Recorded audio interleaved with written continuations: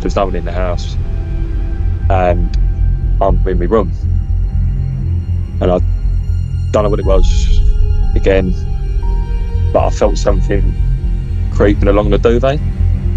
This was like a couple of years on from the first experience, and it was like a cat walking along the duvet, and I was going, that's nothing. So I'm flipping the duvet, whatever, on my phone, whatever I'm doing, just trying to distract myself, and it kept happening, and it was like something was tugging at the duvet.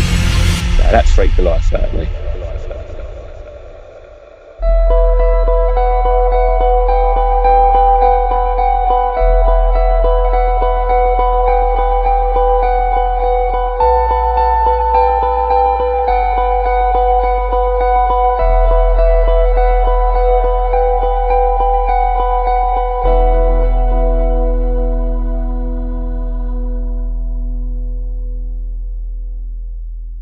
Hello and welcome to Your Ghost Stories. Today I'm joined by Joe Sweeney, who emailed the show a few weeks back to tell me about the dark history of the estate he grew up on in London, and also to talk about some of the experiences at a 500-year-old haunted pub he previously worked at.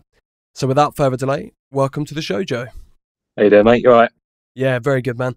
Can you tell us a little bit about the estate where you grew up? When did you first learn about its eerie past? So it was something I had always known about growing up. The estate was built in the early 80s. It was built for the working families of the area. There had been an estate there before, which was demolished in the early 70s, and that had stood, I believe, for about 70 years. Whilst they were building the new estate in the early 80s, they come across several plague pits, and these plague pits have been from the Black Death. So where I grew up was just outside the city of London walls. It was in which is now the start of the East End. It's sort of around Wapping, between Aldgate, between Shadwell. It doesn't really have a name, the area. It was originally in the early 1200s, I believe, set up as an abbey by Matilda, one of the queens anyway. And then after that time, the Black Death come around 1347 or whatever it was, and yeah, there was up to, I believe, 700 bodies found there. Wow, that's crazy. I mean, a hell of a lot, like, yeah. You always hear about these kind of places growing up, I remember as a kid, you always hear about, housing estates being built on top of ancient burial grounds, etc., etc. But you never believe it to be true. But yeah, it's crazy that, you can say it from experience that, it's real. I mean, I was always probably one of the worst kids as well. I'm 6'3", big bald, scary looking guy. But I was always one of them sort of kids, I'll fight any man, but, ghosts and things like that, I hated. It would always freaked me out, And yeah, it was like my dad's got records of it and stuff like that. I don't know how we got them, but he's got he's got some form of records on them, pictures and when the buildings were being put up and when the bodies were being exhumed and stuff like that. He yeah, it's the whole. I mean, even slightly down the road in Aldgate. So again, on the boundaries of the City of London and the start of the East End, you've got Aldgate, and that's marked by the Aldgate Pump. And the Aldgate Pump was well known for great tasting water, and they it was great tasting. It was something different tasting. It was, I don't know, I don't know who said it and where it was said, but it was found during the time of the building of the railways. It was found to the whole reason down to the this different taste of water was the leak of calcium from bones and stuff like that, in other graveyards along the water system. Some added minerals there for everyone. Yeah, so yeah, lovely. Yeah. Nice, man. When you first started telling me that story, I was thinking about Peckham Springs, water from Del Boy and Rodney. Oh, I mean, I'm sure there's a few people trying to capitalise on it anyway. None of the people I grew up around anyway. So yeah, I always found it very strange. It was just it was a very bizarre thing, it's obviously stuck with you, all these years, growing up in a place with such dark and interesting history, and it obviously clearly fascinates you as well. So did you or your family experience anything unusual whilst living there? I did myself, yeah. Again, I'm still a skeptic, believe it or not. Hmm. The experiences I've had, I'm still a skeptic. But yeah, so my first one I can remember when I was probably about 12, 13 years old, just finished school. I think I somehow didn't get detention for the day. Come in about 4, half 4, can remember that sort of thing. My mother and father upstairs. It was like a little maisonette. So I'm sitting in the living room downstairs, and it was around December time, so it would have been pitch black. And I'm watching the telly. Then I see something in the corner of my eye. So I look up, and it wasn't as if it was there in front of me. It looked like it was behind a pane of glass, it looked like it was outside the window, but it wasn't outside the window. It was, do you know what I mean? There was something covering it, and it was a big, tall man in sort of early, I'd say sort of 20th century, late Victorian dress, like gaunt looking. It was, sort of looked up, was there for a sec, looked back down, looked up again, and he was gone. And it was as if someone was looking from the outside in. And years later, now this could be me, trying to find reason for it. I don't know. But I've seen pictures of my great grandfather, my father's grandfather. And there's a picture of him, and he just looks a spitting image, like to my memory, what he looked like. But that could be because like the picture of that man then, of like my great grandfather Tommy, was because he was an old man as well at the time. But I mean, I saw a lot of similarities there. So that could have been a connection there. I'm not too sure, So as a self-proclaimed skeptic, how would you explain that? Do you think it was maybe, something in your mind, or do you think it was that encounter so real? How would you explain that off as a skeptic? Oh, you can't, can you? You've got to go. It's your age. You have to. I mean, I'm a skeptic because I want to be a skeptic. I'm a skeptic, to make to give myself a bit of peace, I suppose. But I'm 12, 13 years of age, starting to hit puberty. Hormones are flying around everywhere. Starting to fly around everywhere, and you don't know what your mind could be making up. You really don't. But there could have been someone outside. It could have been a trick of the light. It could have been. I know everyone says a trick of the light, but it could have been someone outside. It could have generally been someone outside looking in, but it was. It was from this side of the window. It was very, very peculiar. You are so right. I think sometimes there most of the time there is a rational explanation.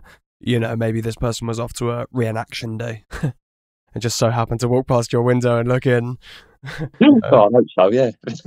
But like you say, and it's this kind of topic not everyone wants to dive into, and it is so much easier to just keep your head in the sand and just be like, yeah, no, whatever's going on there, I'm just gonna, look the other way. Yeah, I mean, like I say, it was far easier for me to sort of poo-poo it and go, oh, I don't want anything to do with this. Like, I remember jumping up pretty much straight away, running upstairs.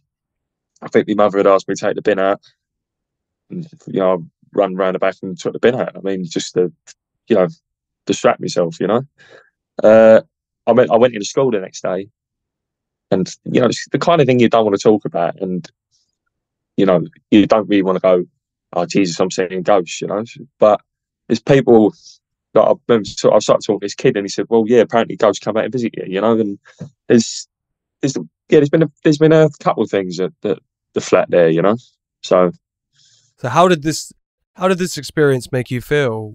Did you feel just utter fear, like terrified, or was it more of a calming experience? It was definitely not a calming experience. There was just, yeah, like I say, it was. I was I just put it to the back of my mind. There was no aura around it. There wasn't like someone's come here to, make me feel better about anything. It was just trying to explain it to myself. I had to try and go, well, what was the reason behind that? What was the reason behind this? What was the reason behind that? I was trying to, make sense of it, in my head, but also at the same time, just trying to throw it to the back of my mind.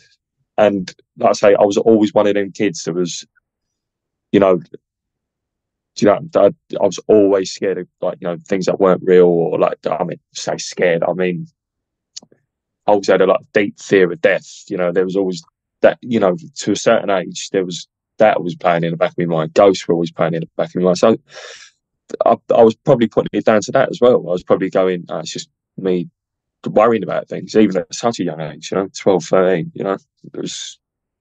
And looking back on it, that could have been what it was, but I mean, it seemed quite real at the time, and looking back, it seems quite real. So, yeah, I can totally relate to what you're saying. Growing up as a young kid, I was the exact same.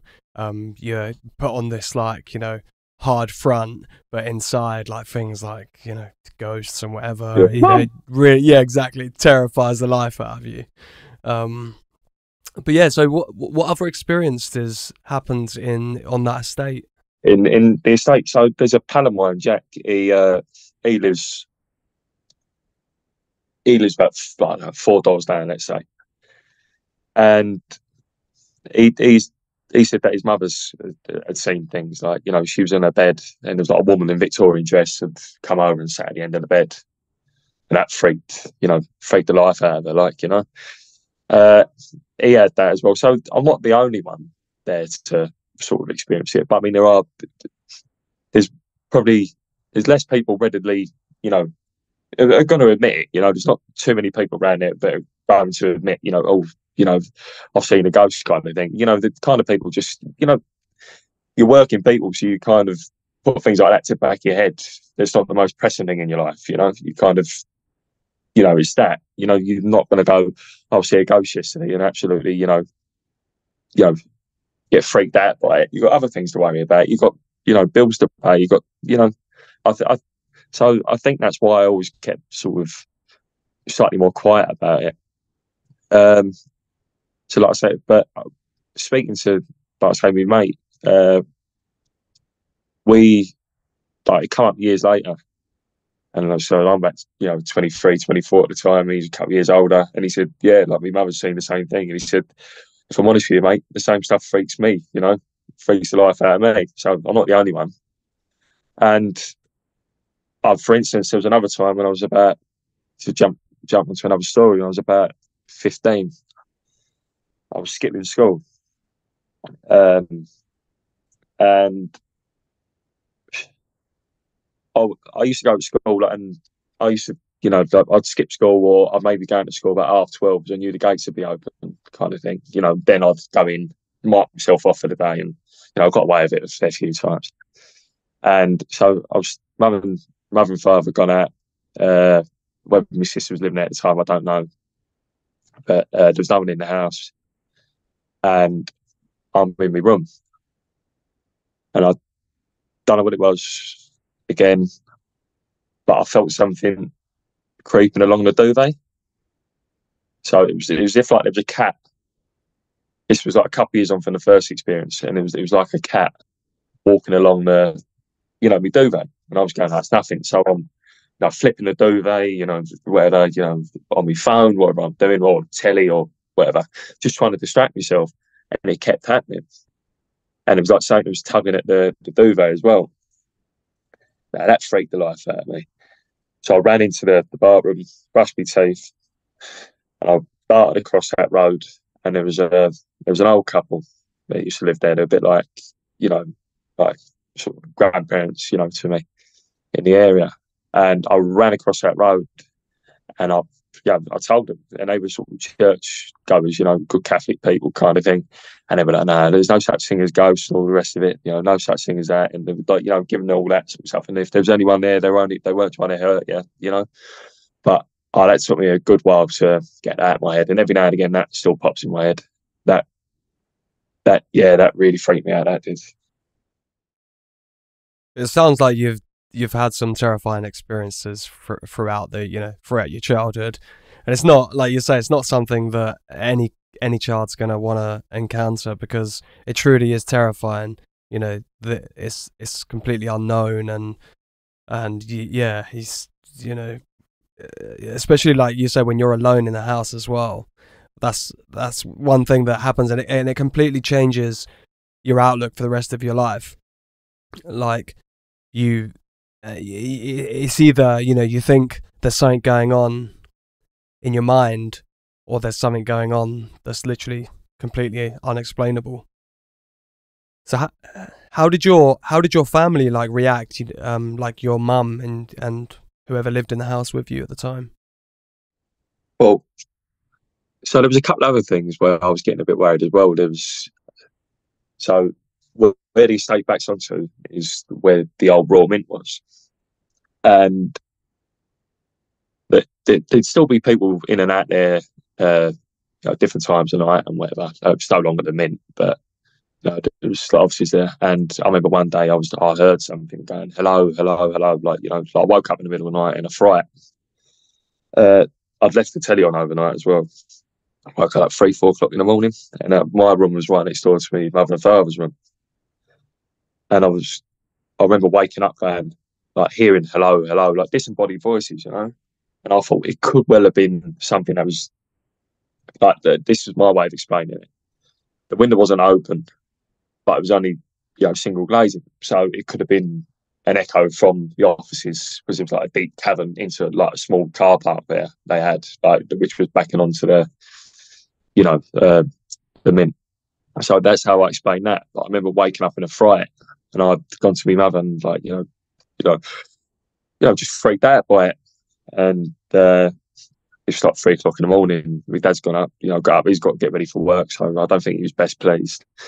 But I'd explained a few things to my mum, and she, I think, to sort of appease me, she was like, "Do you want me to, get a priest round, to bless the house?"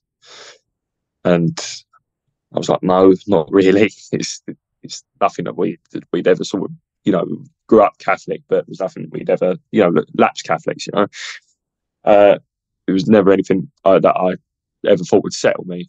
But I remember that my mum wanted to, get the house blessed and stuff like that, Whereas I think my dad was far more sceptical.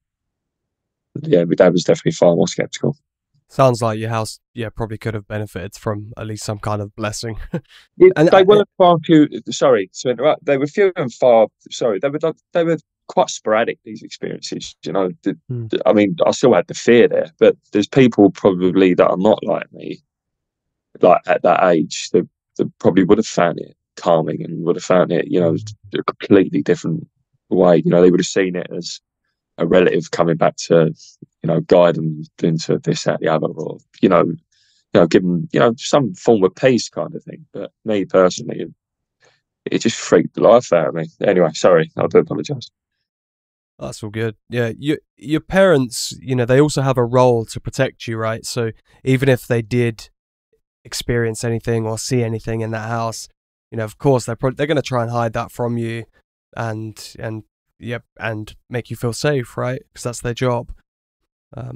But yeah, so did it kind of progress from there? Did anything else happen, or like you say, was it just more sporadic and it's just one-off weird encounters every now and then?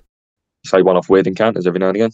I'd say that's it. Yeah, until working in that pub. I think that was the next sort of step on. I think so. Yeah, I can't really think of anything else that happened in the house at the time, that particular time. Your ghost story. Your ghost story.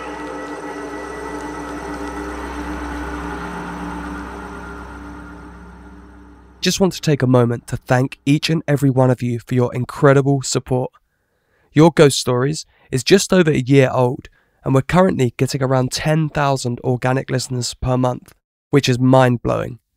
As most of you guys will know, Your Ghost Stories is a fully independent podcast, and the running and upkeep of the show are entirely funded by myself. To help me continue bringing you these fascinating weekly interviews and stories, Your Ghost Stories is now accepting donations via PayPal.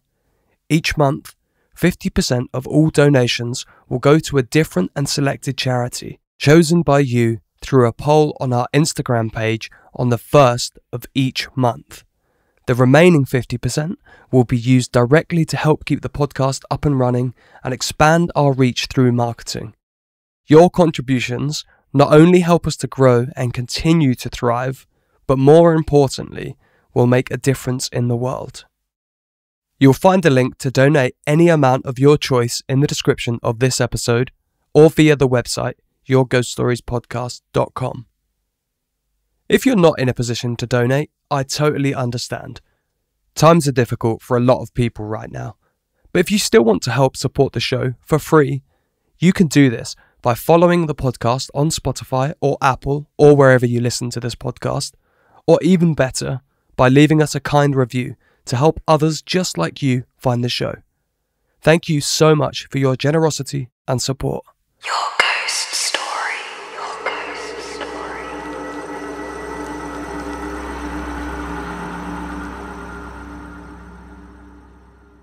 So the 500-year-old pub that you worked in, was that also in London? Yeah, it was only down the road, so it was in Wapping, so the oldest pub on the River Thames. Now, this act's 500 years old. It was partially burnt down in the late 18th century and rebuilt using materials that come down from a colliery ship. It's called the Prospect of Whitby, and this colliery ship come from Whitby, and then that's how it got its name. But it used to be colloquially known as the Devil's Tavern. The whole area, like Wapping itself. So where I live, has not got a name. Growing up there, I've never known it to be a name. It's in the old borough of Stepney. It's next to Cable Street, heading down towards Shadwell there. It's got Aldgate there. I know you don't know the area, but it's like a whole amalgamation of, different areas. But Wapping itself is quite proud of what they are and who they are. I mean, there was people. So my father first moved down towards the area in late 70s, while it was still high dock walls and stuff like that. And he just remembers people, he was drinking in a pub in one side of Wapping. There was a barmaid there who was from the other side of Wapping. And the only time she'd ever been outside of Wapping was to go hopping as a kid, to pick hops. And this woman was probably about my age now. So she was probably only about, 26, 27, but she still had never been over the four bridges or, how many bridges there are in Wapping. You're not a true Wappingite unless you're from over the four bridges. So there's a lot of history in that area, So yeah, sorry. Was there a specific spirit or ghost that was particularly meant to be active or well known amongst the staff or patrons in this pub? Yeah, the famous hanging judge. So Judge Jeffreys, he was known to frequent sort of a few pubs in Wapping. He was not a very nice man by all accounts. He wanted to. I think he was a royalist or whatever. And during the time of the Monmouth rebellion, I think it was James II. I think it was. Anyway, whatever the case, he wanted to. He was a royalist, and then all these. I think he put a lot of people to death. I think he went out to the West Country, like round Monmouth Waves, towards Wales, and acting on the King's behalf, had executed a lot of people. And he was just known not to be a very nice man. I think he suffered quite badly with something like gallstones. He was a heavy drinker as well. He ended up being caught up to, and I believe hung in Wapping.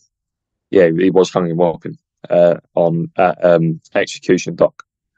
I think he stepped on too many people's toes at one stage, and that's how he ended up. Finding his own demise. And he used to, reputedly hold the pub. Like, sounds like that place has got some fascinating history. I'm sure the walls have seen some stuff over the countless years. Can you describe the atmosphere in the pub during like the quieter times? Did it feel different when there were fewer people around? Well, the pub itself, I don't know if you know anything about the pub, but it does come up a lot on haunted sort of, you know, pub crawls and haunted London and things like that. Yeah, there'd be times when, like, me and a pal would be sitting outside. There's a small veranda on the like, you know, downstairs, and we'd sit out there after doing a shift, and it was very busy, you know, like it'd be a very busy pub with, especially with tight labour and stuff like that. You'd only be a couple of you on a shift, and you'd be like, you're running your thing off. So well reserved drink at the end of the night, and you're sitting outside, and there was a hanging noose out there. So you'd sit there having a drink, and you're sitting there watching, like, looking at a scaffold with a noose hanging off it, which was it was a gimmick. Yeah, I think it was a gimmick that was put up about 50 or 60 years ago. But you never know, it might attract the ghosts. I don't know. But yeah, it's not too. The pub itself is not too far from where they actually used to hang pirates and things like that. And it was quite freaky. You know, it was a flagstone floor, pewter bar. I'd have to go upstairs to, if I was cashing up at the end of the night, I'd have to go upstairs. If it's pitch black, there's different rooms, old rickety, woody rooms, you know, and, you know, the smells are different. It's very, yeah, it could be very freaky. And there's times where, especially when you're on your own, you know, I remember having a drink just to trying to get myself through the night, you know, sometimes, you know, which is quite a common thing for pubs, but not when you're on your own, just because you're, you know, scared of the environment kind of thing, you know? Yeah, yeah. How did your colleagues react to these spooky tales? Like, did it change the way you guys worked or interacted with each other? So I imagine, you know, nobody that worked there wanted to, you know, be alone and go in the cellar or the attic or whatever. Yeah, so I remember one night, and it was probably down towards the end of our tenure, and we'd all seen a few things, whatever else, and there was a pal of mine, Dan. There is a pal of mine, Dan, and we hadn't locked one of the rooms, and it was the I don't know, you got the different names from. I think the Pepys room, they call it, right, after Samuel Pepys. And he went, okay, right. I said, all right, I'm gonna go up, shut the door, lock it, whatever else, you know. And as I'm going up there, he goes, don't go up there on your own. I'm like, I've been doing this for 2 years. I've been doing this on my own. Like, you know, what's up with you? He said, no, don't go up there on your own. He says, there was a time I was up there on my own. And he's a bit skeptic as well. But he had something thrown at him, and he thought it was someone else. But the other person was downstairs. He had a bottle of Tabasco thrown at him, like flew at him across, like from across the room.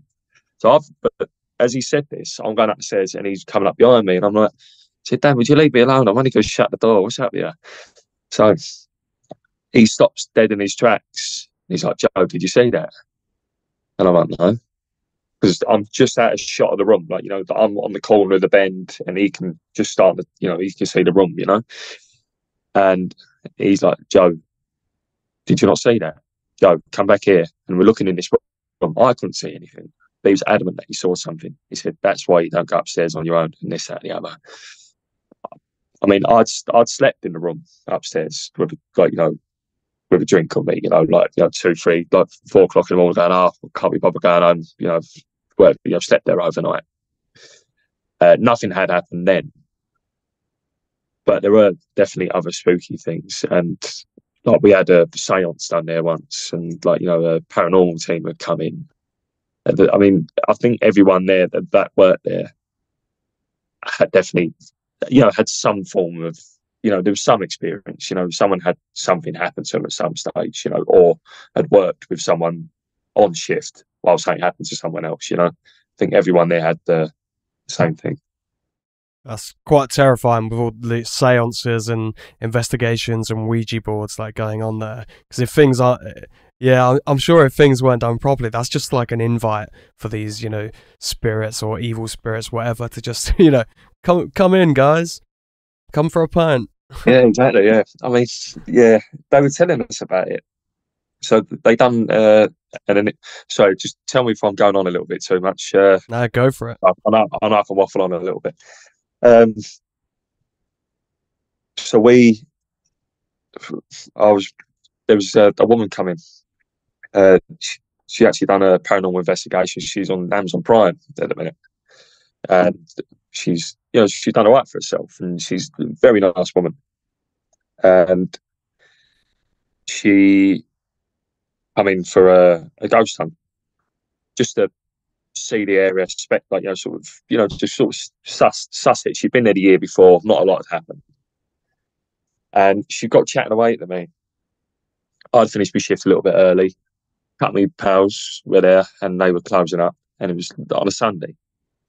So I shut the pub for about 11. I might finish about 9. I've had a couple of pints, whatever else, just talking to a couple of regulars and I got chatting to them. And I wasn't necessarily poo-pooing the, like the paranormal or anything like that. But she was like, "You don't believe, do you?" And I was like, "No, not particularly, no." But, I think I sort of got to that age where I was going, whatever had happened in my teens, that was, because I was hormones and stuff like that, I'd sort of put it all behind me. And she's going, "You don't believe?" I said, "No, not particularly." But I said, "No, you do you, it's your thing." I wasn't, having a go at her about it. It was more, it wasn't my kind of thing. And she went, "All right then, I'm going to make you believe." Which then to me, kind of, you're going, it's a bit, you're going to make me believe, so what are you going to come out with? So we sat around and done a seance. After shutting the pub, went up to that one particular room where the Tabasco bottle was from. All sort of holding hands. I've got a pint in front of me. It's all on Facebook Live. We're all, it's all pretty, it's all seriously done. And me and me two pals are there, and I'm at the point where I'm going, "But this is silly. Like, it's the first thing I've ever done. I've never done this kind of thing before." And I'm going, "This is a bit silly." Do you know what I mean? It's a bit, stupid. Do you know what I mean? Can you, Judge Jeffries, I don't believe you're here. Oh, Irish Ann that sits on the stairs, I don't believe you're here. Show me you're here. I hear you want to hurt people and all this sort of thing. All of a sudden, she's become possessed by Judge Jeffries, and the table we're sitting on, she's foaming at her mouth. The table's rocking back and forth, and I'm sitting there with half a smile on me, and she's looking at me. So it starts going, "I'm going to kill you. You're the one I'm going to kill," and all the rest of it.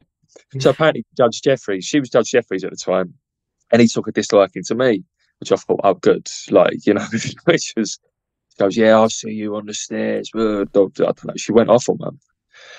"You don't believe in me." Yeah, 100%. Yeah, but it was a lot more violent than, it was sort of like, say violent, but I mean.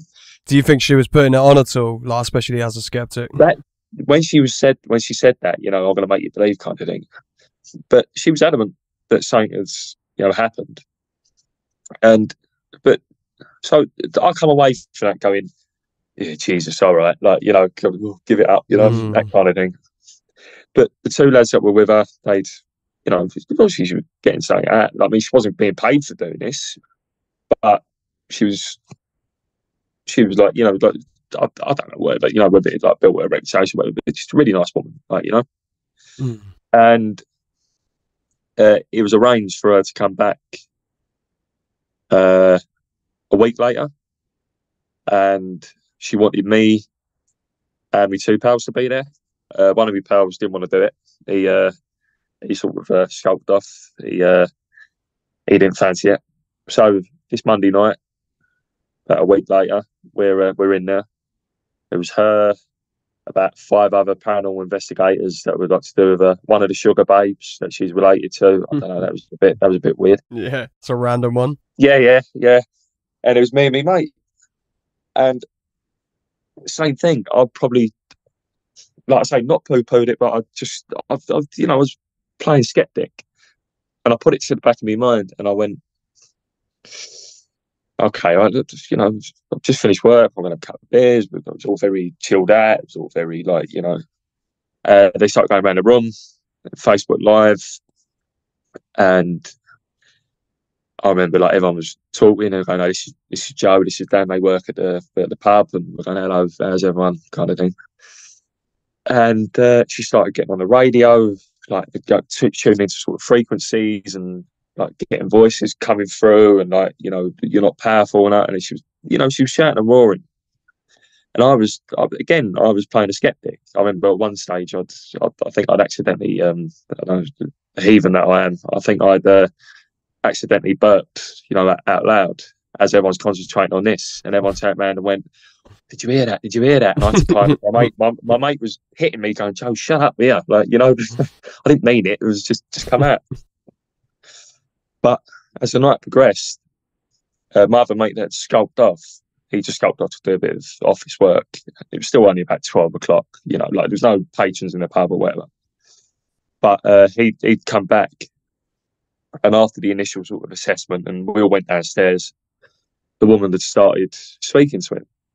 And she said, and got into some personal stuff, and, you know, sort of went, "You used to suffer with asthma as a child, didn't you?" And he goes, "Yeah, yeah." And she says, "You had it quite bad, didn't you? Like, you know," he said, you nearly, you know, you had to go to hospital and you nearly died or something." And he went, "Yeah, that actually happened." And I've gone, "Okay, this is a bit weird." Like, you know, they've never met each other before, and there's not one of us that would have known that.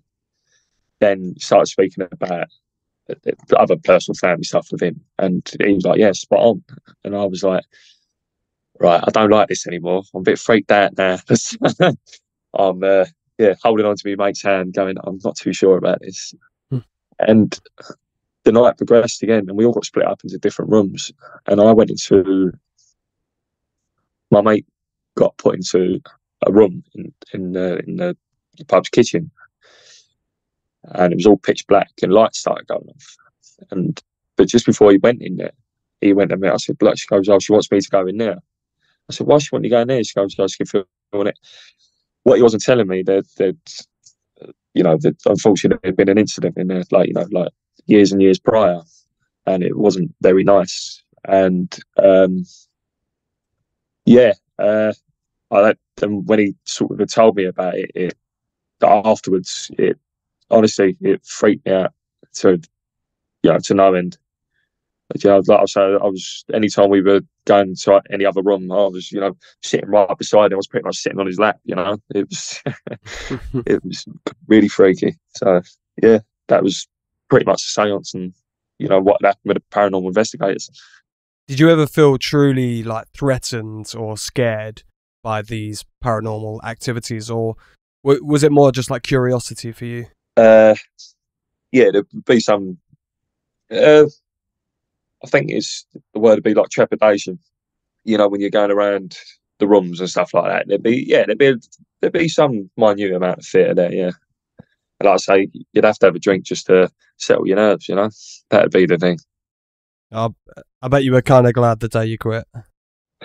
Yeah, kind of. Yeah, kind of. Yeah, I do. Don't get me wrong, I do miss it to points, because I do quite like my history. You know, so I do. You know, working in a pub like that with all the history, and it's quite interesting. But I don't miss the like you say, catching up at the end of the night and having to go up the stairs and creeping up there and freaking yourself out in the office at one stage, and, you know, the only one left in the building if the manager ain't in her flat. You know, yeah. Yeah, you come across very knowledgeable about, you know, the history of these places. It's really, really fascinating. During your research, what else have you uncovered about the pub? So you mentioned about the judge. Is there anyone else that resided there or used to visit the pub? Just a lot of famous actors and things like that. But in terms of like villains and stuff like that, no, I can't really think of anyone off the top of my head, if I'm totally honest with you. No, that's fair enough, mate. Can't remember who they. Like I say, it wasn't a very. It was a very, like, sort of, like I say, it used to be called the Devil's Tavern, and it was like colloquially known as, and it was, like I say, the Wapping was, you know, if you're not from over the Four Bridges and that kind of thing, so it was very sort of secular, you know. So I'm sure a lot of bad things did go down there, you know. Like it's an island unto itself. Do you know where the name came from, the Devil's Tavern? Yeah, just pretty sinister in itself, isn't it? So it was called I think the original. I don't think it was the original name for it. I don't know. I know it was called the Pelican at one stage, and then the time was, you know, your pirates, your smugglers, and your, you know, that kind of thing. That's when it's become known as Devil's Tavern. You know, it was just because of punch ups and, sort of nefarious characters that would frequent the pub. You know. All right, well, Joe, thanks so much for taking your time on a Sunday to come and chat about this. It's been, really, really interesting, and I really appreciate your time. I just got one question to finish up on, a bit of a random one, but if you were to become a ghost, what would be the first thing that you did? You have freedom to do kind of whatever. What would it be? Freedom to do. That's a tough one, isn't it? I don't know what I'd say for that one. I think I'll probably go back to that pub and give Judge Jeffries a good kicking. I think. Yeah. I think that's what I'd do for all That's a good the answer. all that he put me through. Yeah. All right, mate. I think Yeah, that's what well, I'd go for. All right then. Lovely to speak to you. yeah, you too, Yeah. buddy. Thanks for having me on, mate. Yeah, no worries. Stay in touch. Nice one, mate. Thank you, man. Cheers. Bye, bye.